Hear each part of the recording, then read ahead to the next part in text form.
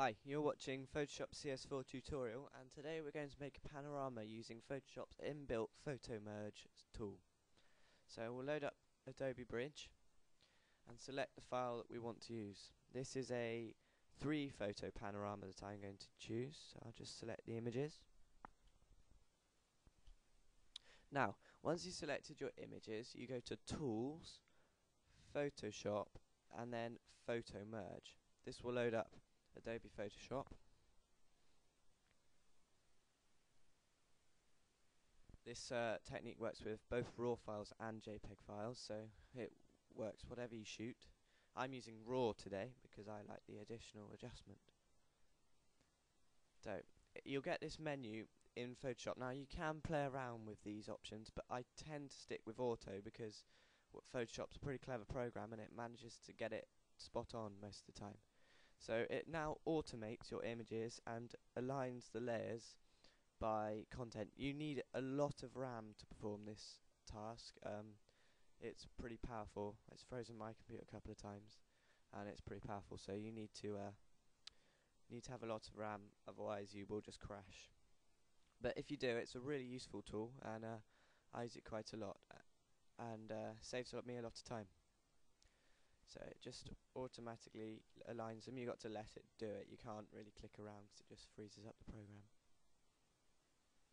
So there's our panorama. It looks good. So the horizon isn't straight. That's something you have to really look out for. So now we're going to do some bit fine tuning. So what we're going to want to click onto there, and if we go to layer and then we merge the layers, we don't want the 3 layers, we just want one image now. So if we Control and T goes to free transform. So that's what we need. Now we're just going to twist it round so that the horizon straightens out, because there's nothing worse than a panorama with a wonky horizon. And often you won't get it right in camera, you have to edit it now. So we've done that, hit enter to do that. Now we're going to have to crop it down because of the perspective. So just do that. Just drag the box off over, do a basic thing, and then we do the fine tuning. I don't want too much sky, so I'll probably cut it out about there and about there. And you want to get as much as the image as possible, because otherwise you lose the scale and the perspective of it, which is a shame because that's what panoramas do so beautifully. So we'll hit enter there, and it's cropped it down. Now I think that looks pretty good, but I'm just going to hit Control M and adjust the curve slightly. I'm going to darken it down because I love the greens and the browns of the landscape, and also the contrast with the snow. So I think that's just a bit more. That's pretty good to me.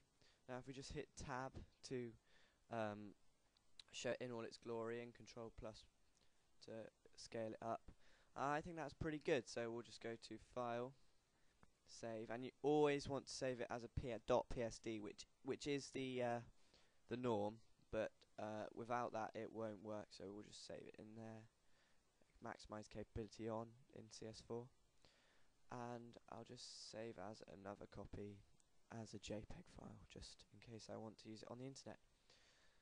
High quality, go for 9. Okay, that's pretty much it. It's quite a simple technique, but it's very powerful and very useful, and it saves me a lot of time. So have fun, go take some panoramas and stitch them together using Photomerge.